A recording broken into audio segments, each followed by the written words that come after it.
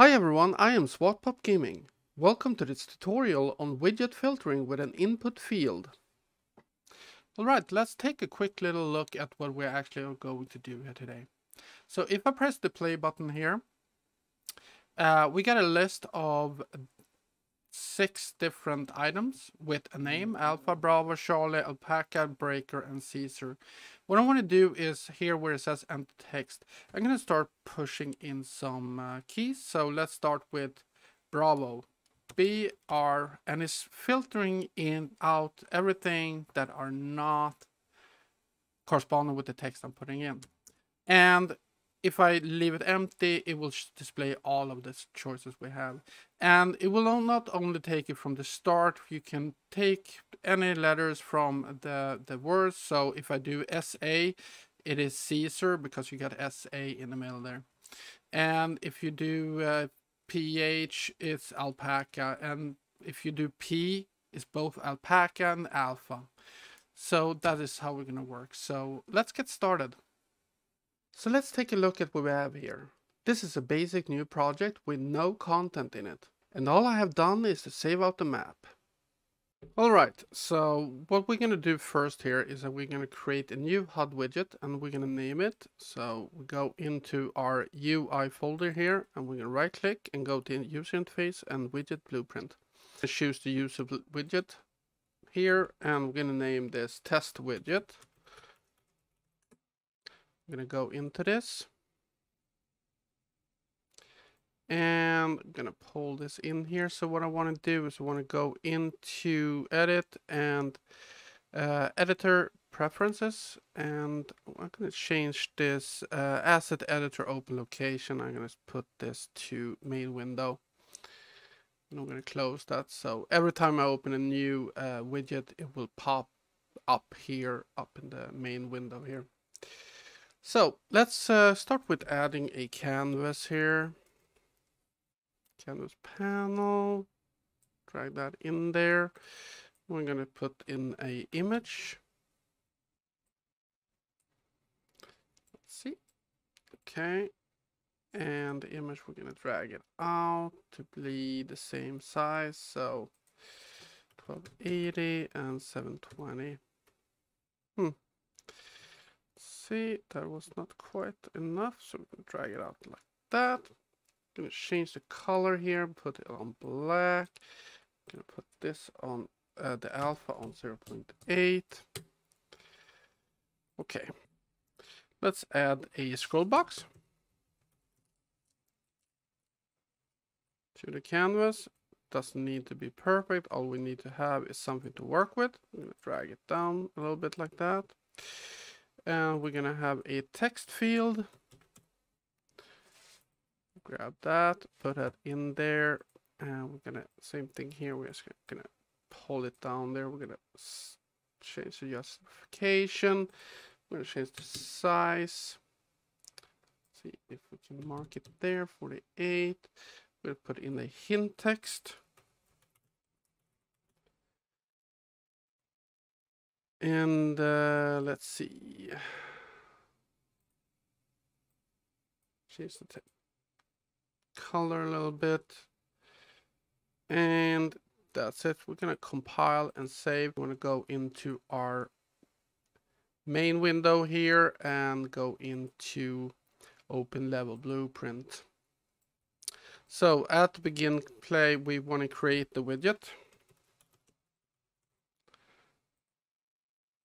and we're gonna change this to test widget, and then we're gonna add this to viewport. Awesome. Compile, save, and just press play to test it. And there we go. Right, I'm gonna also change this to a new window here. Boom, we got that there. See, it doesn't drag all the way out. So we're gonna add.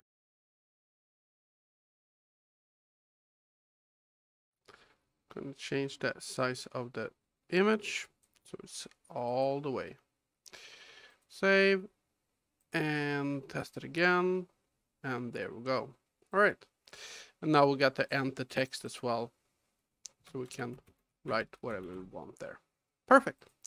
Now we're going to go back to the content browser here, and we're going to create something to populate the scroll box, right? So we're going to create a new widget, call it test item. So user widget, widget blueprint, user widget, test item. Open this guy up. We're going to add an overlay.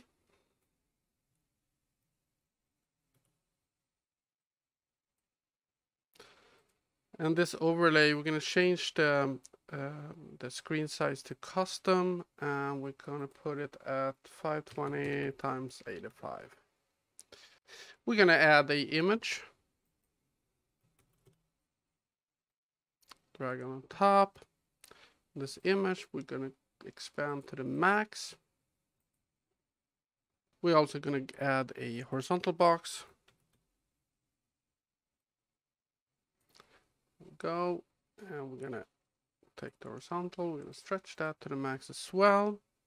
Now we're gonna add a text field and put it on top of the horizontal box, and this is what we're gonna call item text. I'm gonna change this to fill. I'm gonna add the justification to center. First of all, we're going to go to the image. We're going to change this to a different color. There we go. How about green or blue? Blue, that's fine. Okay. Now we're going to go back to the text box here. And just for the hell of it, we are going to go down to outline settings, change that to 2. And why not add some kind of shadow as well. I'm gonna drag this and change the alpha to 1. All right, and let's see here. I would like to change this to center horizontal and center vertical. Let's go into the graph here now and add a variable that we can work with. So there, and item name. Change this to a text variable. This needs to be instance editable and expose on spawn, so we can set it straight from where we are calling this widget. Now we're going to go back to the designer. We're going to change the binding here for the text block to item name. All right. Going to compile and save. Let's go back into the test widget here and go to the graphs. We're going to add an array that we can work with. So it's an array of names. So let's call this list items. And going to be a string array, string, and we're going to change this version to an array. So this is, for example, your inventory or whatever you have that you're going to work with. This is the list of all the items we're going to work with. So we're going to add some items to our array here at the event construct. So we're going to drag off this, get the list items, and add to the array. And this is just to have something to work with. We're going to do that a couple of times. So let's see, alpha. We're just going to have something to name this. Let's see, 1, 2, how many items we want to have? 4, 5. All of them is going to be connected to the same list items.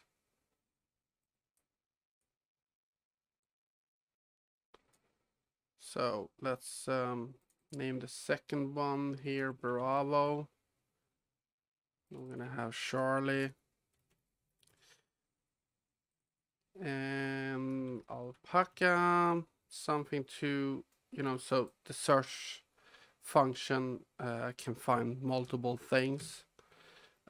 Breaker, I'm gonna have one more.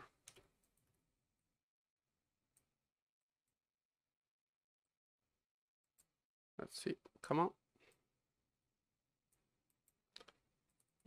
Name this Caesar. At least we have something to work with. It doesn't really matter what to call it because this is just to show off the function. Right? Drag that down there. Perfect. All right.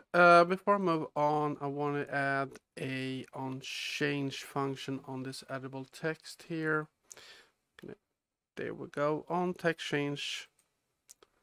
So we have that there. We're gonna add a for each loop here.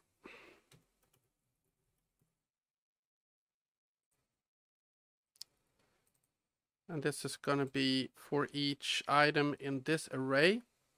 Or I can actually drag out a new copy of this out here instead. There we go.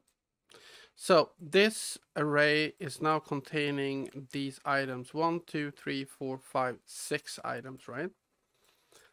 So for each of these arrays, we want to add them to our scroll box. So we're going to create a widget here. So we're going to create a widget. And we're going to do a test widget, a test item. And we are going to take our array element here and connect it to the item name. And now we need to add this to a scroll box. We have to go back actually here and mark a scroll box and push this is variable so we can access it. There we go. That's the scroll box now. We can get that and we are going to add child to that. I'm going to drag that one over here and take the return value and put that in content. All right. So basically now we're going to have a list of all our children in our list. So we just press the play button and test it out. And there we go. We got the Alpha, Bravo, Charlie, Alpaca, Breaker, and Caesar in our list. All right. So now we want to be able to type something in and it will automatically populate with those choices that we have. So let's do that. Let's go into our test widget here again. So whenever we put something into our text box, we want this to trigger, right? So the first thing I want to do is I want to remove all the children. So I'm going to take our scroll box and we're going to clear children. So we're just going to, what we're actually doing is we're actually basically filtering in all the children rather than filtering them out. So every time we type something, we will automatically repopulate the scroll box with the items we want. And then we're going to add another for each loop. So get the list item for each loop. There we go. And now we're going to populate this again with items that we want, but only the ones that are corresponding with the text that we have put in here. So let's right click here and we're going to put in contains, and under string we have a function called contains, and in this node we actually are comparing two strings. So we have a text field here, and this is a what we're putting into our text box, and we will be able to push that into this string node. It will automatically convert. And what are we comparing this node to? What are we comparing this text with? Well, we're comparing it with what is in the array element. So the question is our text that we have in our text box if that is the same as is contained within our item. That is true. So we can put in a branch here. We're going to pull this return value and put that as a condition. Then we want to create a widget. If that is true, we want to create a widget. And it's an item, test item here. And what is it we want to populate the item name with? Well, the array element. And then we're going to add it to our scroll box. Add child.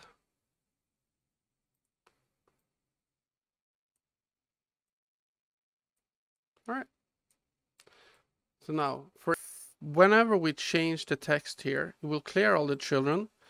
It will take the list items again that we have. It will check if the text corresponds with the name of the item. If that is true, it will create one of those widgets and will add the child. And that will do that for each of the items in our array. Let's test this and see if it works. So I'm going to compile and save this, and we're going to push the play button. So let's enter Charlie here. Let's see if we start with a C. Oh, Charlie, Alpaca, and Caesar there. So Charlie. Oh, there we go. Now, if we are removing one letter, it will automatically add the rest. So let's see if we do remove one more. All of a sudden, all of them disappear because nothing is actually working. So we need to change that. We need to be able to tell it that if this is empty, then we want to see all of them. But we're going to add that functionality in a second here. We can actually add a BRAVO, and all of a sudden they are there. Breaker, for example, breaker. Everything works fine. Okay, perfect. So we're going to go back to our test widget here. And we want to put in a new thing here that's saying they want to check if this is empty. If this is empty, we want to do something. If it's not empty, we want to do something else, right? So if we drag this and write is empty, then we got something called text is empty, and that is a boolean. So all we have to do is put in a branch, put that in there, boom, boom, boom. So if this is not empty, we're going to put it down here. So if it's not empty, we want to do the check everything here. If it is empty, well, we are still going to clear this before we populate it. So we can drag that in there. What we're going to do though is we're going to copy these lines here and place it in here. We could probably actually, if we want to clean it up a little bit, can probably do this. Just push it up there and it will automatically use the same nodes. So if we compile that and save, we can now test it. So enter text, Bravo, and remove everything, and it populates Alpaca. If you just do Ake, breaker, and AV is Bravo, and AR. Now, if we do capital AR, it still works. So got nothing to do with that, right? CA, Alpaca. All right, so that's it. That's the tutorial on how to filter in and filter out. It's very simple, but if you've never done it before, it's a good practice to play around with. So thank you for joining me here on SwapPop Gaming channel. And if you like this content, why don't you subscribe? And I'll see you next time. See ya. Bye.